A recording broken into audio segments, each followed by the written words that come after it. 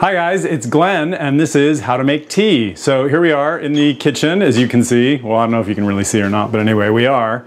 And okay, over here is a very exciting, boring, nondescript cabinet, but inside is lots of exciting ingredients. So we've got peppermint. That's the good stuff. I love peppermint. I hate spearmint. I never buy spearmint, or I never used to buy spearmint. In fact, I tried like 20 different kinds of Moroccan mint and I hate them all because it turns out that it's spearmint. But what I discovered was that most people don't actually like the crazy intensity of peppermint, so I buy spearmint now for, you know, the rest of them.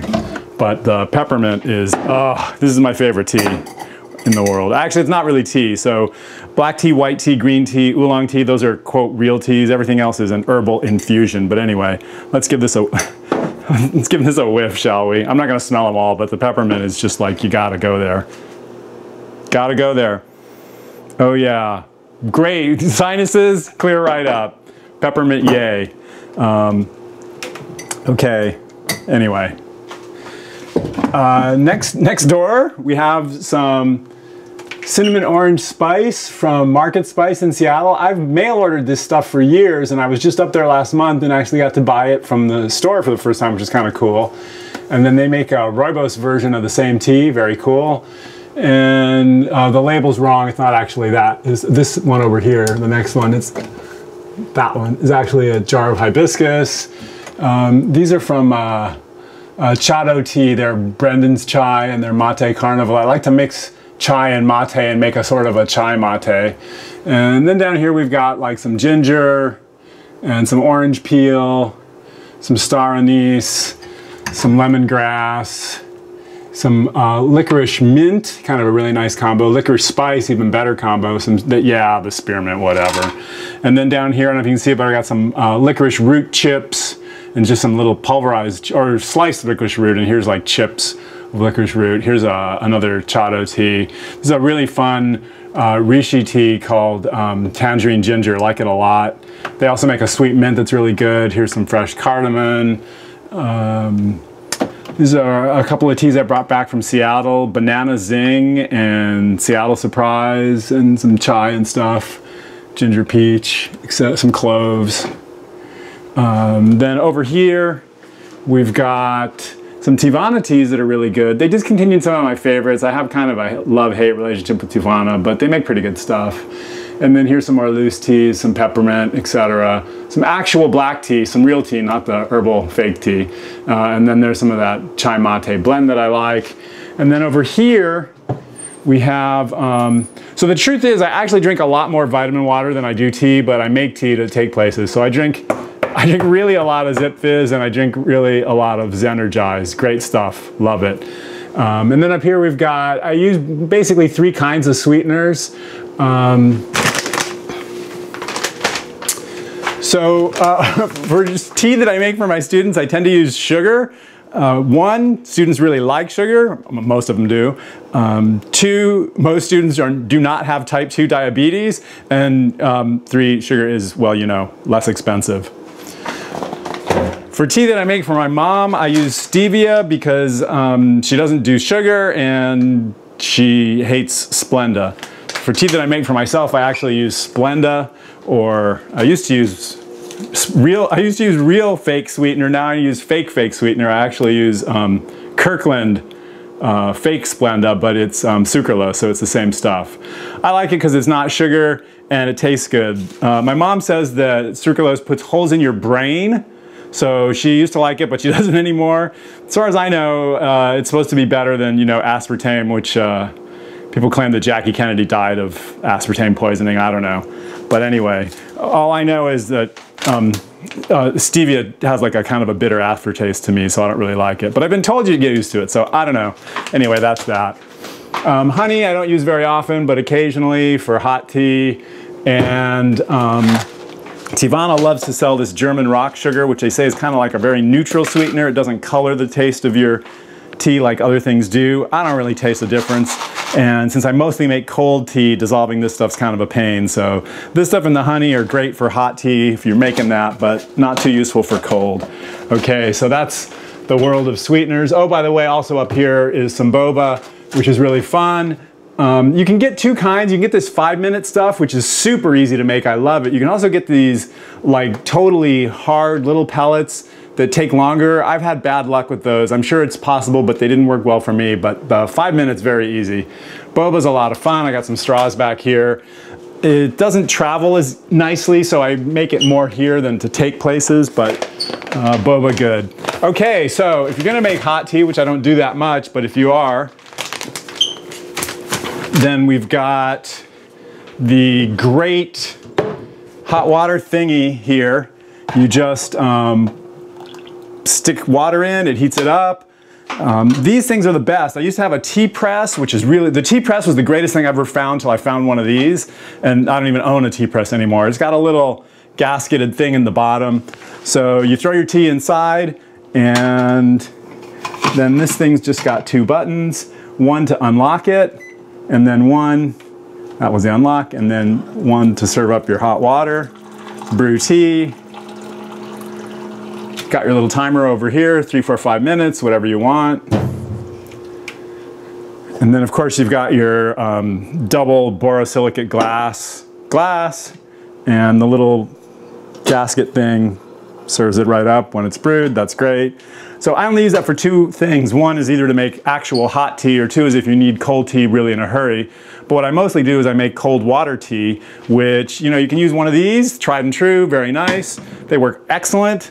I just, since I make a lot, instead of sticking a, you know, plastic jar, I prefer to use, it's actually a glass hurricane lamp, but it's just kind of a nicer thing to have sitting on your shelf with a bunch of tea in it. So I use that instead for a gallon, or if I just want a quart, then I just use one of these fabulous Art Boy cylinders. They work really well. Okay, so that's the story. Oh, and then water here, I have the Brita thing. Some people say Brita isn't good enough. They want New Zealand water or whatever.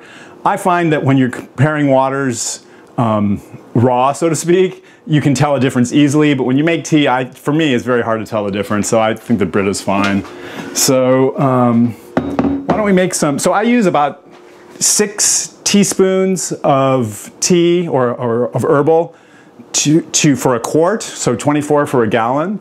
I have so you can either use like a real teaspoon here, or you can use this Tivana teaspoon, which I think is just a tiny bit bigger than a teaspoon, but it seems to work pretty well. For actual tea, you would do it level, and for herbal stuff, heaping seems better. So why don't we make some ruby lemon mint, which is just a fancy way of saying hibiscus, lemongrass, and either, you know, peppermint if you're a real drinker, or spearmint if you're a wimp. So we'll break out the hibiscus. So we could either do 888, or we could do 666 and a little bit of something else, or, you know, you could do uneven proportions if you wanted to mix it up, but actually a third works pretty well. So I'll just do 1. Those are a little light, but 2. I don't have 2 hands, so it's a little bit harder. 4 to tilt the jar. 5. Okay, there's 6 hibiscus, yay. Grab some lemongrass.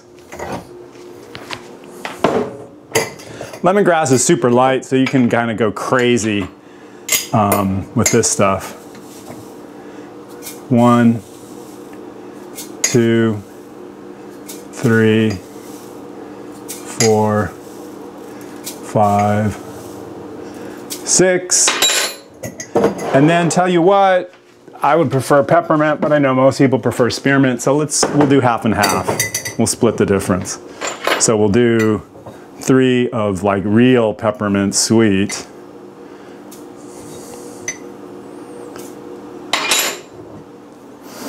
Oh, peppermint. It's the greatest stuff. Okay, and then spearmint, whatever.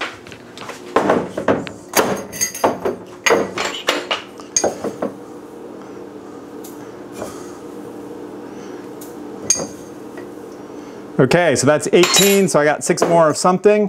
So, you know, maybe I'll just do a little hint of ginger. Throw a couple of these in. Ginger, you know, can be pretty intense, obviously, but I love that tangerine ginger from Rishi, and can be pretty good.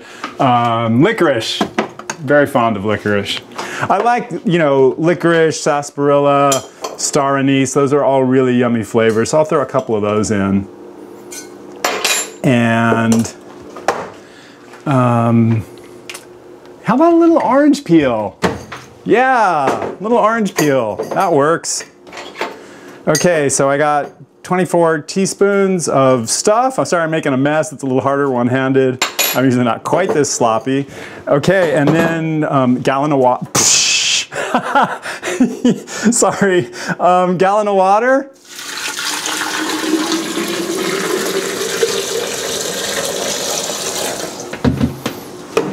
Stir it up if necessary. I think I did a pretty good job with the pouring part.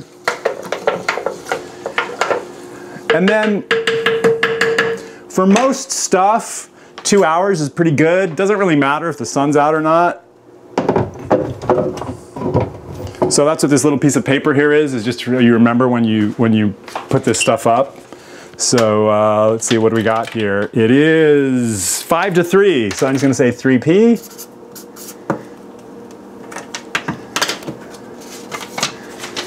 Out with the old time, in with the new. And I like to brew for 2 hours, pretty much, 2 or longer. With real tea, black, green, white, oolong, more than 4, you're pushing it, it's gonna get kind of nasty. With herbal, it doesn't really matter. You can probably let it go for quite a while. I wouldn't let it go over 24 hours, but 4, 6, 8, whatever, it's all fine. But 2's, for almost everything, 2's enough. For stuff like star anise, which, you know, is like these really hard seeds, 2's probably not enough because it really needs to, like, you know, get at this, and since you're not using hot water, it's not gonna get at it really too well. But for most things, 2 hours is fine. And then one other thing, since I do make a lot of tea and I have a lot of leftovers here in the freezer, okay, you got that part. I just make tea ice, which is great partly because you don't want to leave. If it's unsweetened or if it's got stevia or Splenda, it keeps in the fridge for quite a while, but with sugar, it ferments pretty fast, so you don't want that. So I just make tea ice, which A, means you can keep it there for a while, and B, when I put stuff in the fabulous Bubba keg over here, everybody's favorite Bubba keg, yay.